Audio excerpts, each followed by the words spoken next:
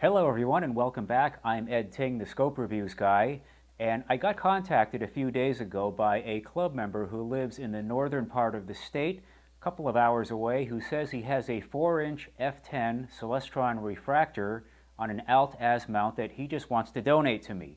So my friend John is going to head up there and pick it up. He's picking up another scope at the same time, and let's see what we get.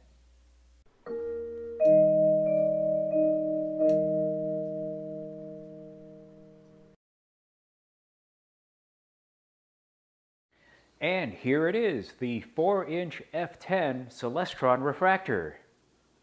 It's not a 4-inch f10 Celestron refractor. It's a Meade 80mm, model number 312 from the late 1980s. That's okay, these were pretty good telescopes.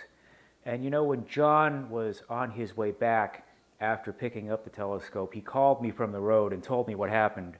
The telescope had been misidentified as a 4-inch Celestron when in fact it's a 3-inch Meade. But anyway, yeah, again, like I said, these were really good for the time, and Meade didn't make their small refractors during this time period. They brand labeled from Japanese suppliers, and they picked some pretty good ones. Depending on who you listen to, these were either brand labeled from Toa or from Carton.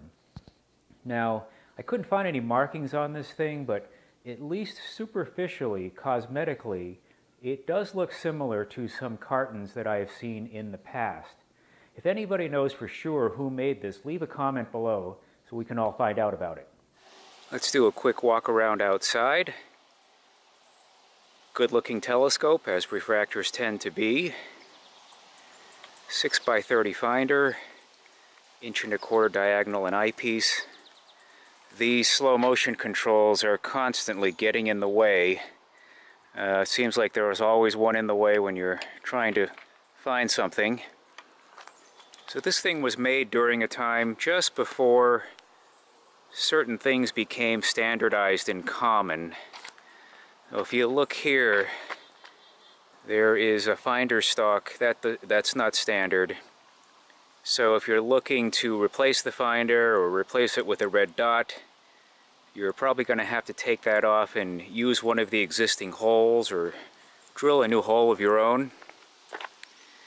There is no Vixen dovetail mounting. This is a sort of a clamping mechanism. Those 2.25" by 20 screws cinch up against the plate there. And sort of friction feeds the tube to the cradle there. Your eyepiece tray again is another 1/4" by 20 screw that goes through those 3 slotted holes. I found those tended to move a little bit on me also as I was using the telescope.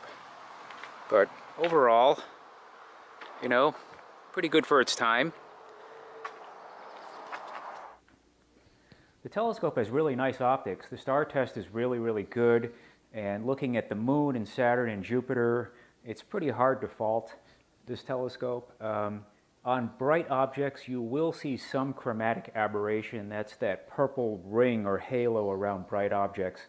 But back during the time of this telescope, there were very few apochromatic refractors, at least none that people could afford at the time. So we didn't really know how good refractors could get.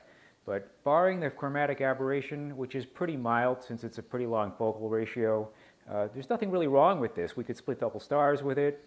You can do some basic deep sky. It's the summertime right now, so we could look at M13, we could look at the ring, we can look at the dumbbell, we could look at a bunch of globulars and Ophiuchus and M5 and M3 and that sort of thing. So yeah, it's a pretty good telescope. It's got an alt-az mount, so it's pretty smooth in the motions. By today's standards, still pretty good. I think I still prefer an equatorial mount, especially since this thing isn't driven. If you're looking at Saturn or Jupiter at high power, it gets a little bit frustrating over time to keep tracking it using 2 axes as opposed to 1 with an equatorial mount. When I got the telescope, I called my friend Mike. He is our resident refractor expert. And I said, hey, Mike, I got a model number 312 Meade from the late 1980s. And he said, oh, I had one of those once. And by the way, that is not an unusual statement for Mike to make. And I said, really? So who'd you give that to? I recall you donated that someplace. And he told me who we donated the telescope to, and the name sounded familiar. And we started to piece together what happened to the telescope after he gave it to this person. And we put two and two and two together. And finally I said, Mike, I think I have your telescope. And he says, yeah, I think you do too. So the life of a telescope. It travels several hundred miles with who knows how many stops in between, and it winds up at a place 6.5 miles from where it started. So these days I rarely take a donation and keep it for myself. If I do take one, I usually have a place in mind where I can bring it or donate it to. It's either going to a local school or to a library, but I am a part of a charter program with an organization that's affiliated with the National Science Foundation.